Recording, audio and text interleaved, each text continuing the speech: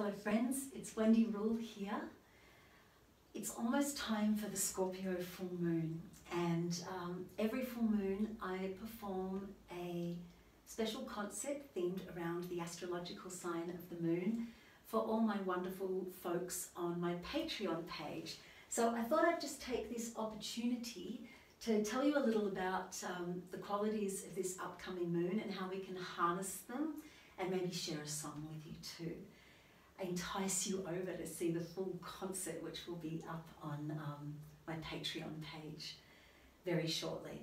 So first of all, Scorpio is fixed water. So there's the four elements, earth, air, fire and water in Western astrology. Then there's the three different ways that each element can behave. There's cardinal, which likes to begin things. There's fixed, which likes to manifest and complete things. And then there's mutable, which moves, which is the energy of moving on. So Scorpio is fixed water.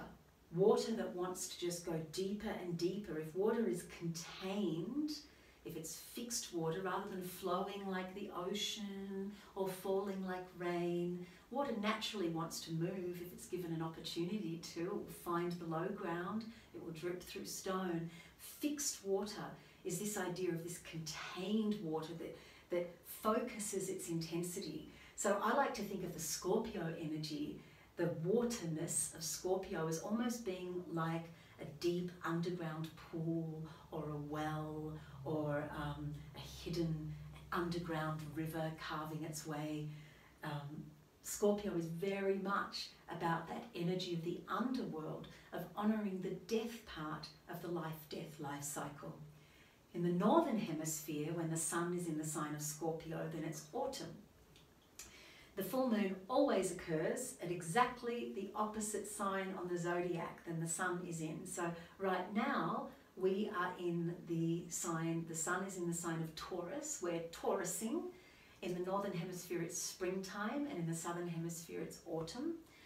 But that full moon is going to hold that Scorpio energy regardless of whether you're in the autumn or spring lands. We'll be able to access that energy of harnessing the gifts of the underworld, going deep, doing the deep transformative work.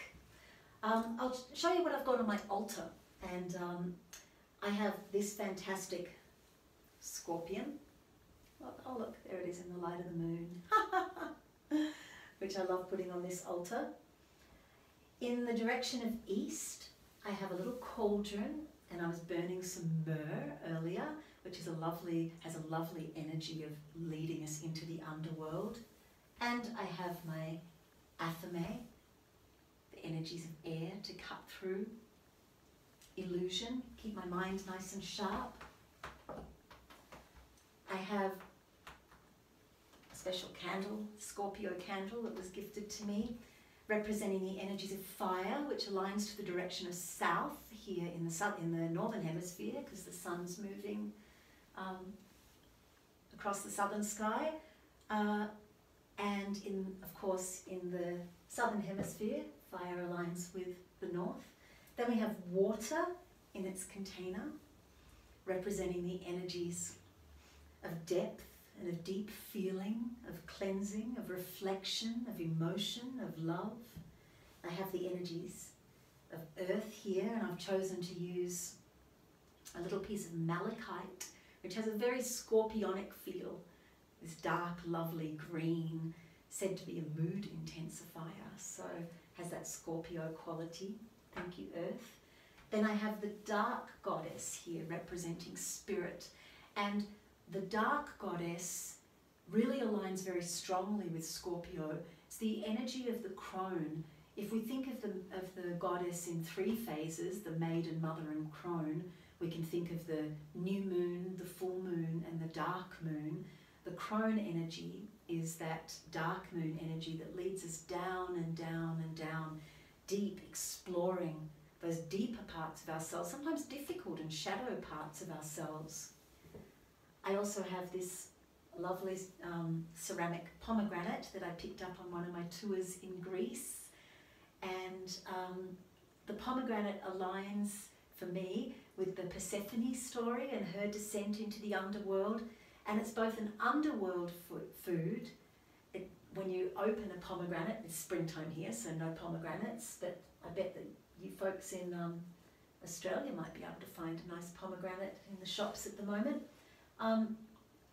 When you open it, it drips beautiful blood red and juice and lovely, and then so many seeds. It's so full of life, and so it's like this life and death all in this one gorgeous tasty bundle. I have this really cute little skeleton that my friend William Llewellyn Griffiths made for me for one of my birthdays many years ago, and I like to honour the energies of death on the altar during the Scorpio full moon, because Scorpio reminds us that death is part of life. In life is death, in death is life. They're inseparable. And I think the fact that we're springtime is like Beltane season here in the Northern Hemisphere, and yet it's the Scorpio. It's like a yin-yang. There's this beautiful, white, lovely Beltaneness, and then this little seed of, hey, remember that there's also death within life. And reminder too that in the Southern Hemisphere that it's Samhain time. So there's always that balance across the hemispheres in all cycles of life. There's always a balance between life and death. So I also have a little bit of snake skin that has been shed by a snake on my altar, and that is to remind us that Scorpio is the energy of transformation, of shedding the old so that we can make way for the new. And sometimes that can be a painful process, but we've just got to be present with it. Make space for those darker, more difficult times. That's what Scorpio teaches us. And I have the full moon card, as always, by my wonderful friend Vicky T. Cooper, who did the wonderful pomegranate painting on my Persephone album. These were created during one of my positive magic courses, and Vicky did a whole set of these for all the phases of the moon, and we'll be doing positive magic again next month, so I'll give you more info about that soon. So I'm going to do a song, and I'm going to encourage you to tune in to the Full Moon Magic concert on my Patreon page. You can sign up for just $2 a month, and you'll get a Full Moon Magic concert, and then lots of other treats too, discounts and interesting bits and pieces and storytelling and all that kind of stuff. But for now, here's this song. It's called Singing to the Bones, and I'll tell the story about it too. Actually, it comes from New Mexico, where I am right now.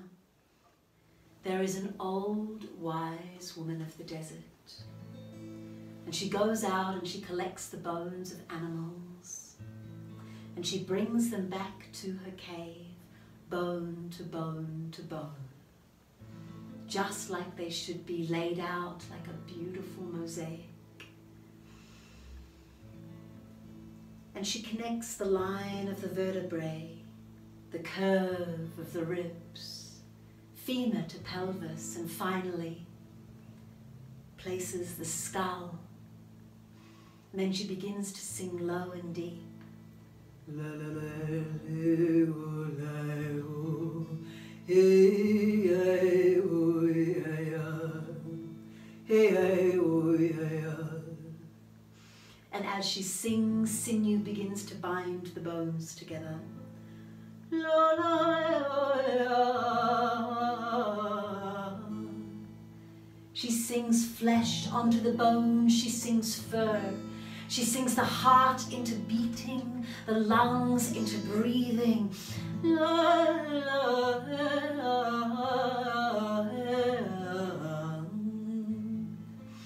and suddenly the animal opens its eyes, leaps up from the floor of the cave and runs out wild into the desert night. And we are that animal, and we are that cave, and we are that song, and we are that woman, and we are those bones. And when we feel so stripped back that we think we can't possibly go on, and yet we do.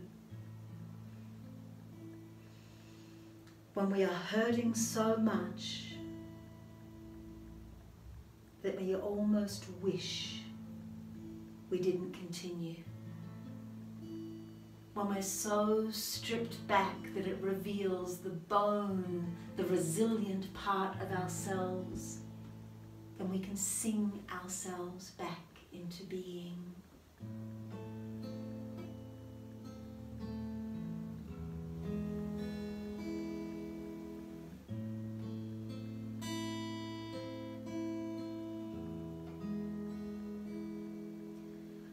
First, I find you lying white and bleached by sun and buried by the snow of winter.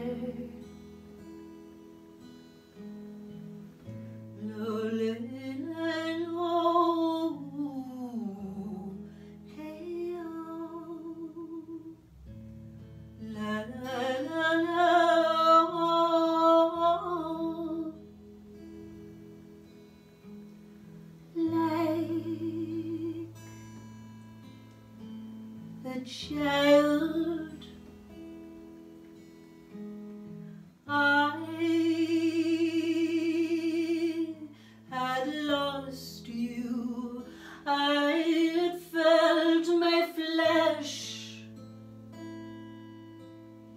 was frozen. I had felt my mind was hollow.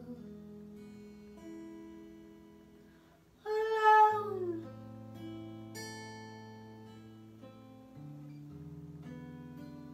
singing to the bones,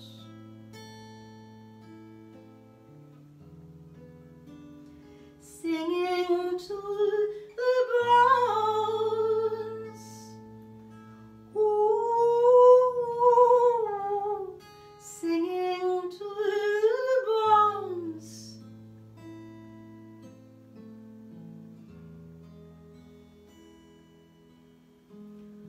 Oh, the darkness soothes my sorrow, takes me through the line of reason, takes me to the place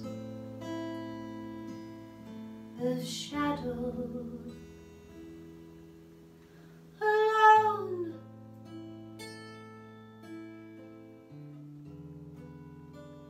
singing to the bones,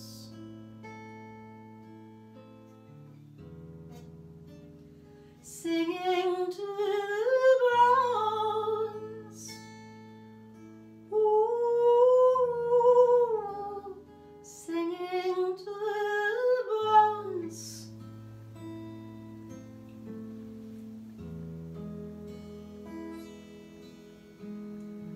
Oh, this night is holier than I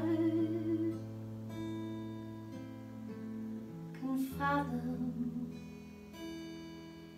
and I see you turning back to face you.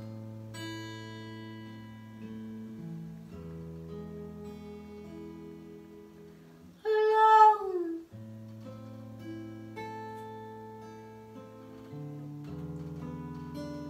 singing to the bones,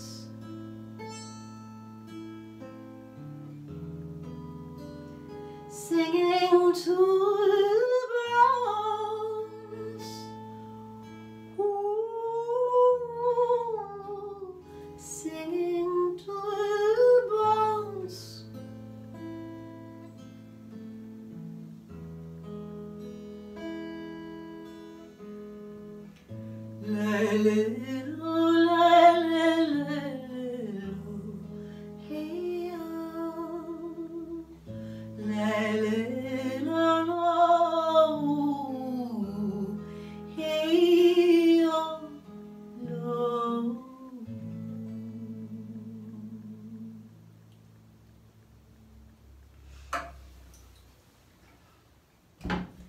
I have so many songs that I've written that fit the Scorpio theme, and I share loads of them during my Full Moon Magic concert. So head to my Patreon page, www.patreon.com/Wendy Rule. You can check out all that I've got on offer there. Full moon concerts, dark moon things, lots and lots of info.